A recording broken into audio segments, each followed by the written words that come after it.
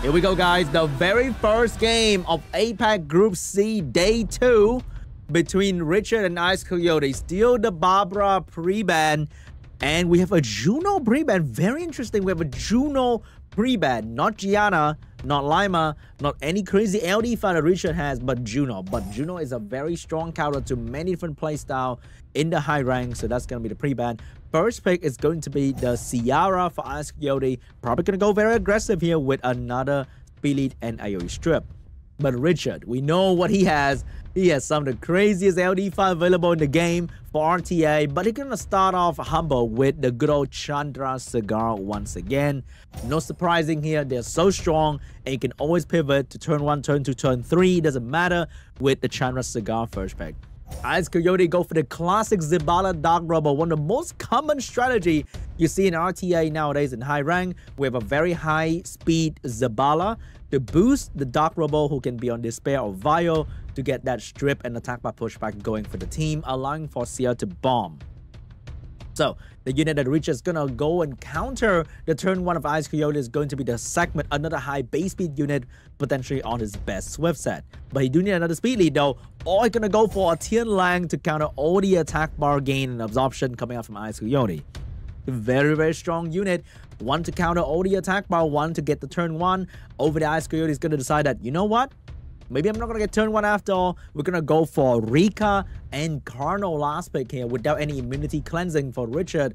It is going to be very bad for him if the Carno and the Rika manage to pull off the skill 3, which is extremely impactful in a turn 2 position. So Richard, are you going to pick up a Juno to counter? But that is not possible anymore because Juno is pre-banned. So the next best thing might be Tetra or Veramos, or he get the best of them all. The best counter to these. It is going to be Seimei for the last pick. He's going to eat all that debuff with a smile on his face. So maybe Seimei is going to be the force ban and ICEDCOYOTE is going to lose the Dark Robo. So no strip. He might choose to go for the HP lead to go for the full turn 2 experience. But no, Richard is the one going to go for the HP lead, forcing the ICEDCOYOTE to go first, maybe. Turn 1 belongs to the SWBattle, but then no more Dark Robo to provide AoE strip. He is not going to be able to do anything against a full whale team. Segment going next with the strip and the steal. She's gonna take the skill and the immunity of Rika. Ciara moving into nothing. She can't bomb, she can't do damage, she can't do anything. And Carno being very fast as well. Once again moving into absolutely nothing. A bit of damage on the segment, but nothing to really write home about. Now, Richard ready to go. No immunity to worry about. AoE slow debuff. Cigar with the AoE pushback and skill reset potentially onto the Carno. It is going to be on the Carno. Get the attack bar of the Rika as well. Tian Lang skill 2 available, but going to try to defense break. Get a beautiful violent proc to now do good damage onto the Rika. Look at that. There's nothing that ICEDCOYOTE can do. He fell into the classic drafting only one AoE stripper and let her get banned. So remember guys, if your team is specialized in debuff, you better have 2 AoE stripper because we only have 1. Look at what happened to ICEDCOYOTE. Doesn't matter what kind of rune set, what kind of stat you have. You can't strip, you can't beat anybody because they're going to be on full whale in this rank. And 2 unit down, 2 unit left with half HP.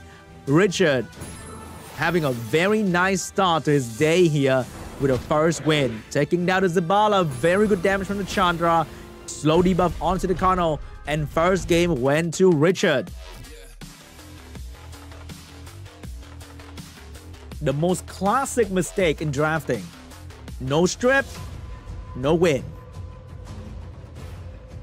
And also Richard even went for the HP lead to make sure that he go turn 2. Round 2, Richard and ICEDCOYOTE. What is going to be the pre-ban this time? He thought Juno was the biggest counter to his team, but Seimei was even a better counter to his team. Not gonna lie, guys, I'm like the Seimei biggest hater. If you... I love playing debuff team, and Seimei just laugh at me every time.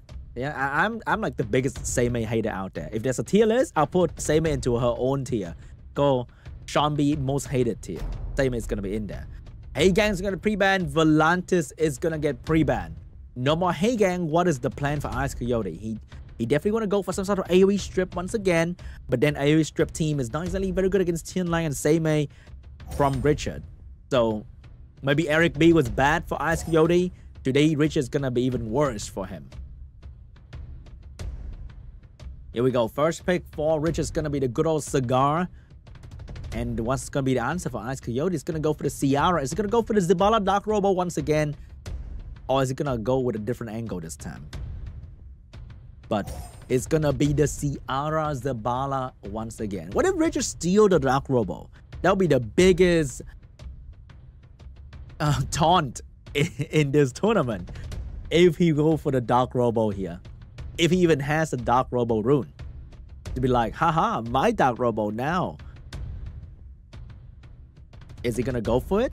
He's gonna go for the segment. He might go for the Chandra once again. Nothing wrong with that. Pretty good start for Richard. Not to say that is too meta or anything, but it is a solid start. ICEDCOYOTE gonna go for his second speed lead, Oliver, and we have Dark Robo. Calling for Tian Lang immediately coming out from Richard with all that attack bar. But what can be the last pick from Richard here? He knows that maybe there's gonna be another AoE strip coming out. Is he gonna go for some sort of unit again attack bar in between to combo with the Tian Lang? Or is gonna go for the fire, putting Lucia in the last slot to counter the attack bar, absorption, and pushback of Oliver, Dark Robo? Or Juno? Fire Monkey, not too bad, but very vulnerable to bomb damage nowadays, so you don't see too much Fire Monkey spam compared to before. But not too bad. Still very good against Robo, still very good against Oliver. Last become ICEDCOYOTE. We need to see some sort of counter to this Fire Monkey. It's gonna be the Alexandra getting picked up last. Usually we'll see Alexandra against AoE Cleave. No, it's gonna be a Doman, a much better pick here to counter the Fire Monkey with a Curse of Death. So once again, what if Richard go for the Dark Robo ban? But probably not. I think Doman's gonna be the ban here. It is one of the biggest unit against G3 player because you put so much effort into ruining up your unit with insane amount of stat. Doman just kind of ignore all of that. All of your hard work, all of your preparation. Doman just say no to any of that. Oh, it's gonna be once again the Dark Robo ban. And maybe Richard's gonna go for the HP lead once again, go into the full wheel position and pray for the Doman to misstrip, which can very well happen. Or the segment is gonna actually steal the Doman skill and immunity. But seeing ICEDCOYOTE 33% speed lead, maybe he's gonna take turn one with the Zibala. Zibala going first. Is he gonna boost Doman though? Because Tian Lang might come in between and do some nasty work. Boost Doman. Did not get full attack bar, but still get a turn before anything. Curse of Death on the monkey. So right now the only way to save this monkey is to kill the Doman. There's no shield.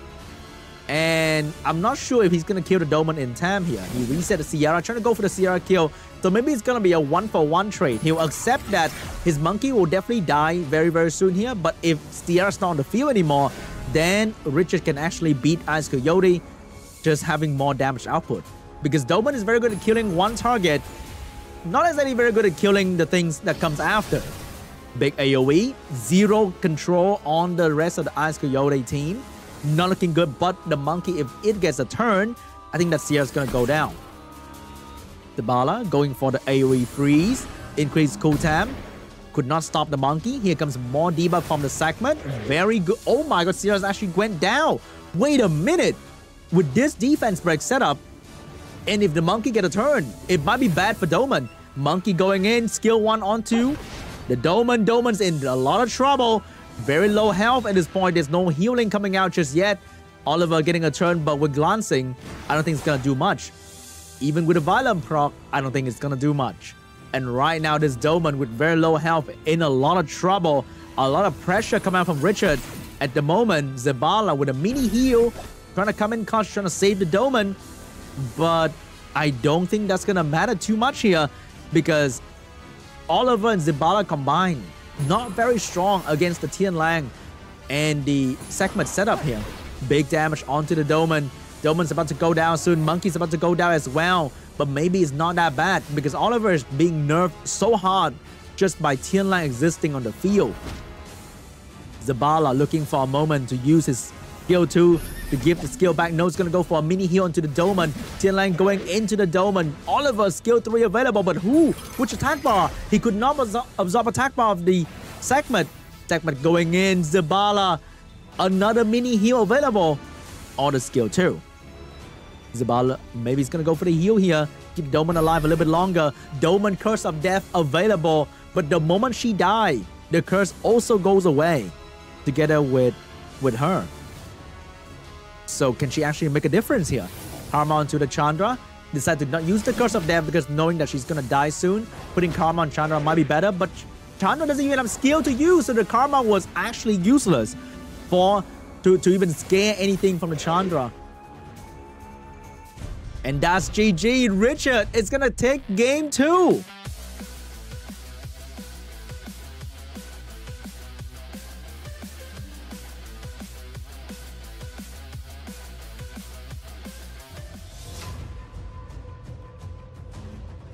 Can ICEDCOYOTE get 1 win in SWC 2024? He lost 3-0 to Eric B. And he might lose another 3-0 to Richard. I hope he gets a win though. I hope he figures something out. But if I'm in his position, I wouldn't know what to do, to be honest. Like, I'm sitting here making some comments about how ICEDCOYOTE could be doing better, but if I'm in his position, this is a tough game, man. Knowing that Richard has everything to counter whatever you're trying to do is not a good feeling, not a good position to be in. But maybe ICEDCOYOTE can do it. He's ranked 29 for a reason. He's not here to fool around. He knows what he's doing.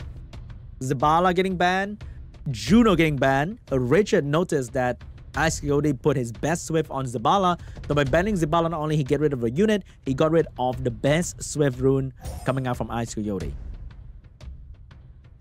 Here comes first from ICEDCOYOTE. What is it going to be? Is it going to be Ciara once again? Didn't work out too well. Maybe steal the Chandra. No, it's going to go for the Oliver first pick here.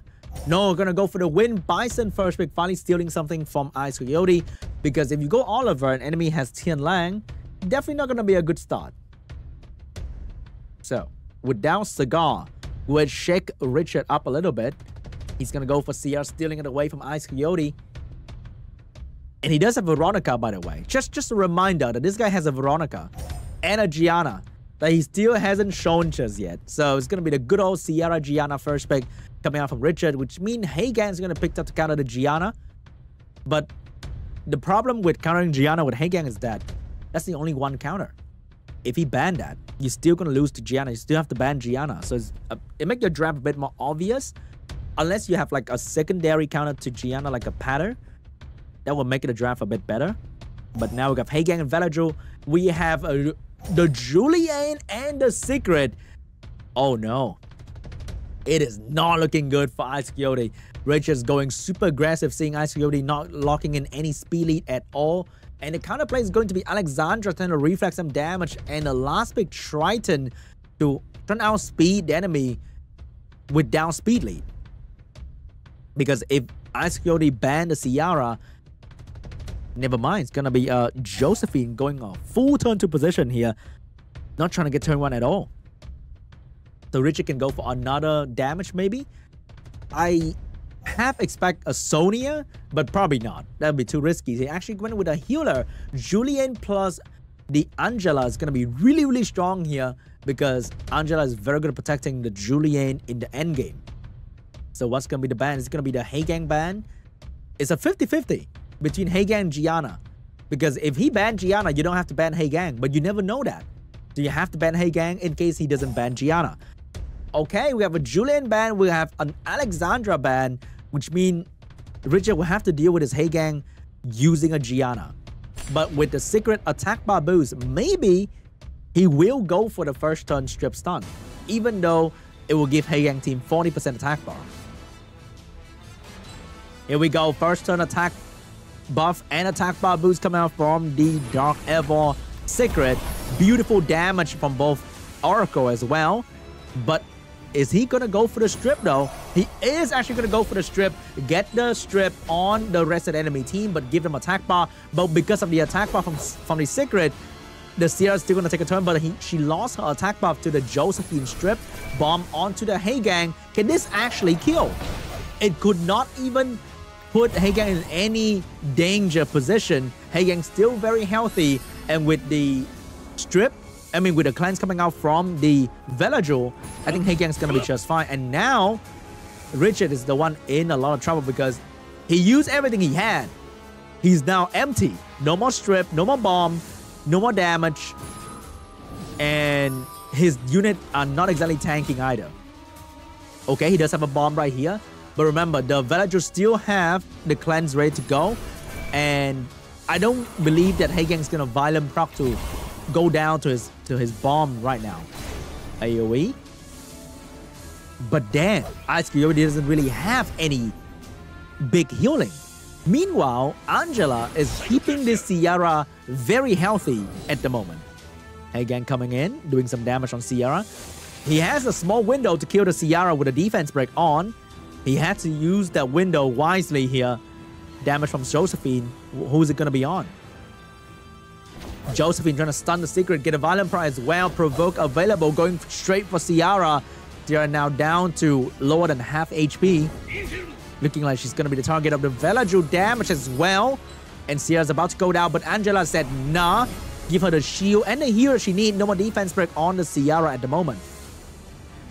If Secret managed to get another skill 3 out, it's going to be a lot of healing and damage for Richard's team. Here comes the Josephine with the provoke. Going to go on to the Secret. Have to eat the defense break though, not exactly very tasty.